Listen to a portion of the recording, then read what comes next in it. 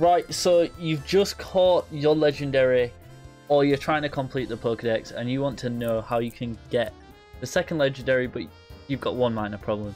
You've got one copy of the game. Don't worry though, you can get both legendaries in your Pokedex if you fly to Celestic Town after you've caught your legendary, and you run to the Elder's house, which is this one here. It's really hard to miss.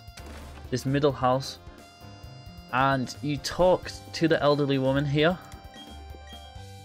She did some research of her own. She will show you that she found something in a shrine book. Just like this. It's quite old, see for yourself. And she will show you a picture of the other game's legendary. So if you're on Diamond, you'll see Palkia. And if you're on Pearl, you'll see Dialga.